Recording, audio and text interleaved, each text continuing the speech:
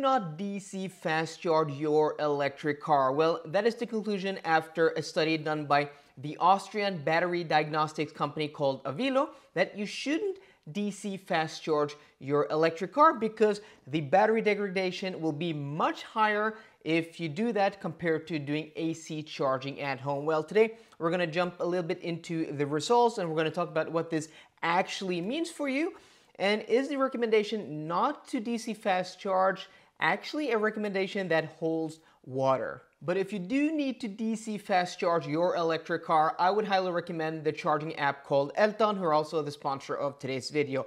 Elton works in Norway, Sweden, Finland, and Denmark, and will actually let you charge at almost all charge operators with one charging app. So listen to this, guys. You download one app, register your payment card once, and then with the same interface, you can get access to almost all DC and AC public chargers in all of these countries with one charging interface. It is super simple. You can also even filter out, charging speed. You can actually filter out the chargers that won't let you charge with the app if you just need an overview of all the DC and AC public chargers in all of these countries. It's pretty awesome. There's a link down below, and I would highly recommend you guys to download it if you plan on going on a trip with your electric car. This study is quite interesting, and it was done across 160 different electric vehicles where they measured the battery capacity when the car was new and then after 200,000 kilometers. So it's pretty interesting getting, these many data points from the car was new until they had done 200,000 kilometers. And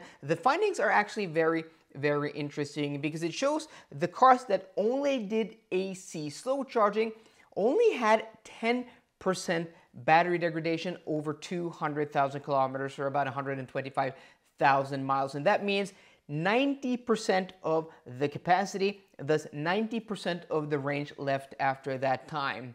For cars that did DC fast charging, only DC fast charging, the battery degradation was much, much higher at 27% versus 10%. But the difference, not too big, about 17% difference between cars that only AC charge and cars that only did DC fast charging. But that still means after 200,000 kilometers, if you only DC fast charge your electric car, you're still gonna have 73% of that battery capacity left. So just quick explanation, if you don't know what battery degradation is, every time you charge your electric car, you're gonna lose a little bit of capacity. This means if you're doing it AC slow charging or DC fast charging, you're just gonna have lower capacity after that charging session. But the battery degradation is higher with DC fast charging, as I said here. So there's no way around this.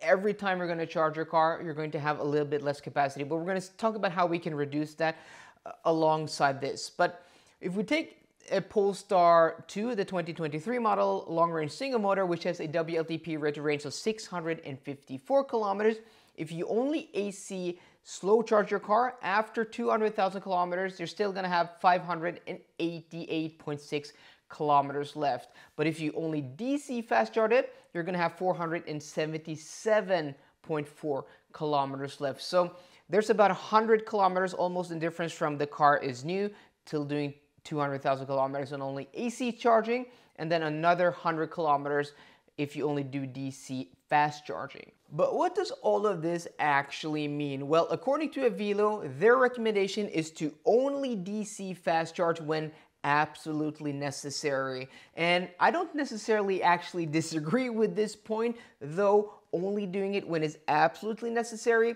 I think maybe a little bit too extreme. Because remember these results, guys, 90% capacity left after only AC slow charging and 73% capacity left after only DC fast charging over 200,000 kilometers. Depending on where you live and how much you drive, that's somewhere in between 5 to 10, maybe even 15 years of driving. And I'm not too considerate when I'm buying a new electric car, like what's gonna be the battery degradation after 10 years. I don't have my cars that long. And most people who buy a new electric car today, if they're buying it or leasing it, they're not going to have it more than 2 to 3 to 4 or 5 years. So I wouldn't be too considerate about that unless you're thinking about having your car for 10 or 15 or even 20 years, then that long-term maintenance and thinking about battery health in that way is something to be, well, a little bit more considerate about. But remember,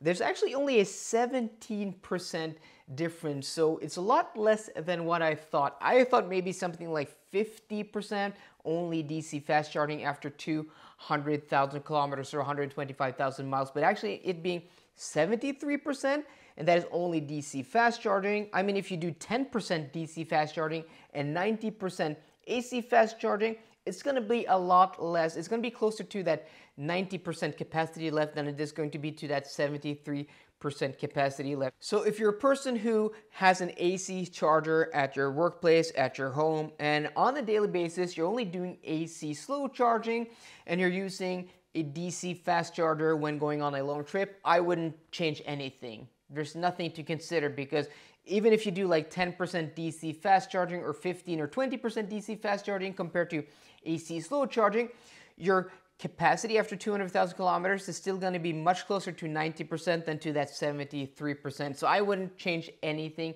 of my behavior at all. But what you also could do to mitigate as much degradation as possible, and this is both AC and DC charging, is don't charge above 80%, because once that pack voltage, and that's what's happening when you're filling up your battery with juice, your pack voltage is climbing, right? The voltage in every cell is going from a low state to a higher state of voltage, and that's that higher state, that almost peak or maximum voltage in the cell. Of course, there is a top buffer there.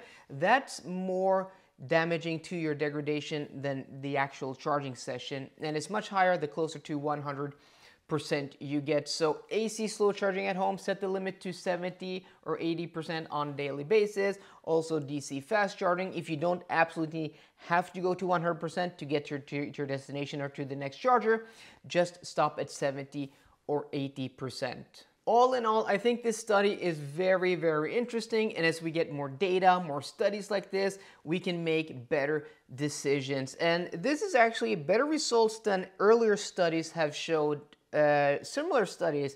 And what's interesting here is that, does that mean that battery technology, battery chemistry, the BMS, charging management, and all of that is getting better as time passes? Well, maybe. There's probably another study to be made on that. But if you're just using your car normally on a daily basis, AC charging, you're doing the occasional DC fast charging session, I wouldn't worry too much. So guys, let me know what you think down below, and I hope you enjoyed today's video. If you did, please drop me a thumbs up down below, and for more car content, as always, please subscribe. See you guys later. Goodbye.